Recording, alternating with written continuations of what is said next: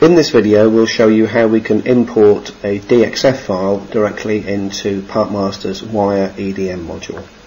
So from the desktop we've started the EDM module and we've said start a new job, and now we'll go into File, Import, find the DXF file.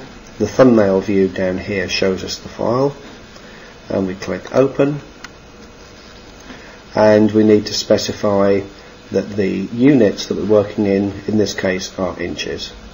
The import method, as with all the Partmaster modules, is that the default is for it to create contours using the lines and arc that it finds within the DXF file.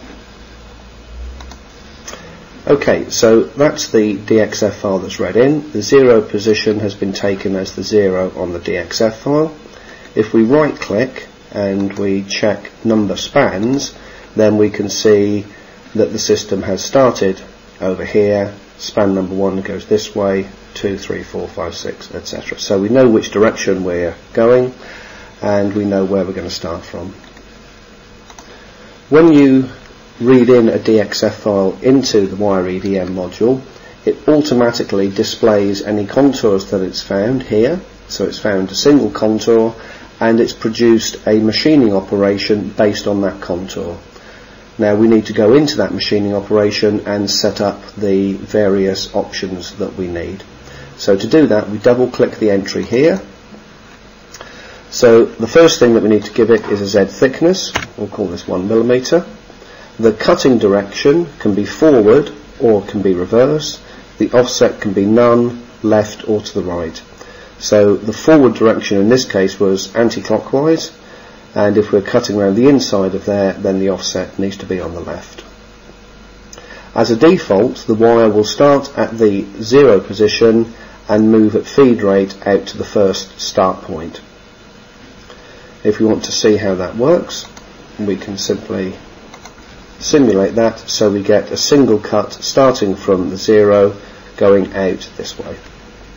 But we can do various things to modify that. So if we go back into the go round command, under options we can specify that we want a pilot hole position a distance away from the start of the contour.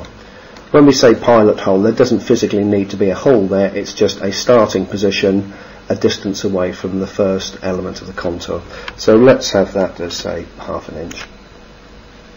Lead in, lead out, the default is linear. We can specify a line and arc as represented by the diagram here, or we can specify that we want a rectangular movement. Some machine tools, if we go back to the line and arc, don't like that approach, because if they have to apply wire compensation, they can't do it on a move which is tangential to the second one.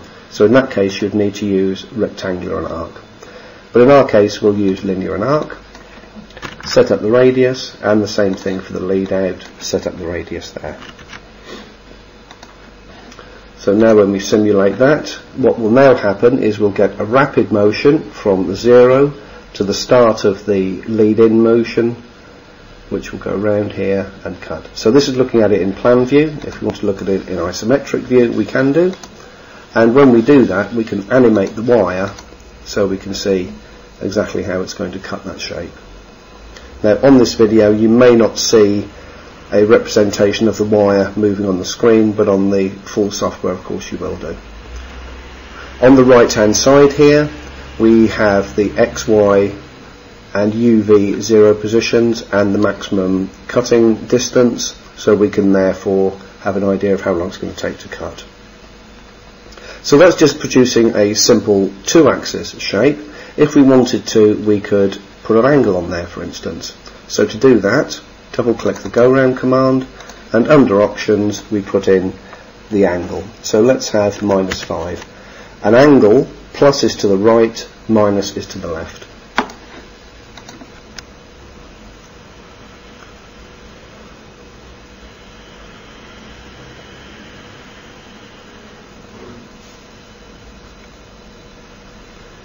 Now if we look at the plan view,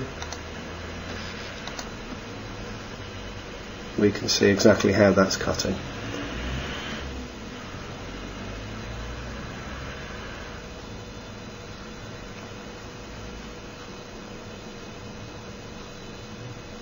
So in its simplest form, we read in the DXF file and then we modify the go round command which has been created and change the options that we need.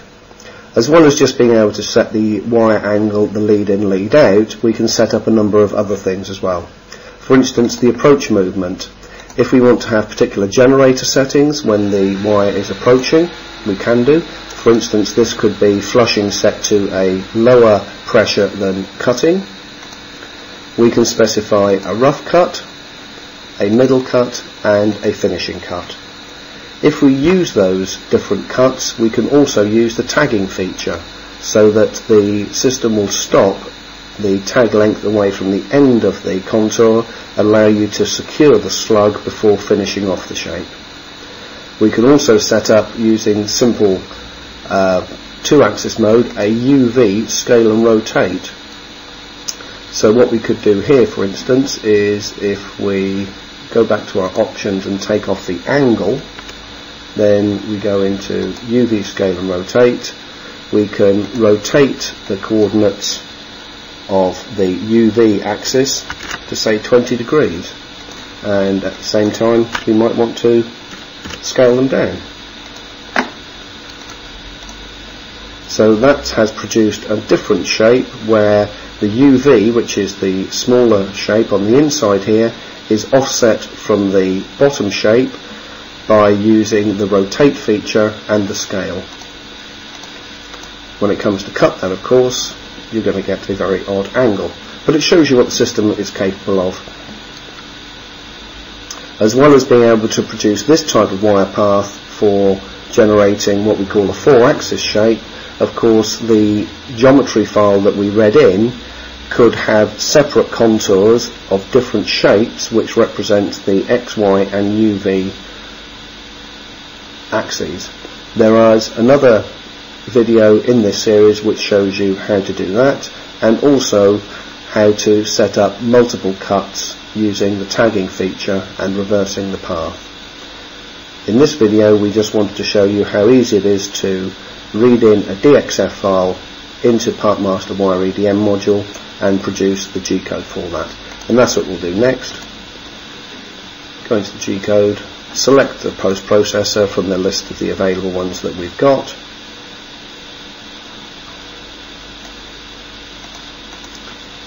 and then run that part. Down here we get the G-code, and where it needs to, it can output X, Y, U, V coordinates, or it can output simple T words to specify the angle that the wire needs to go through.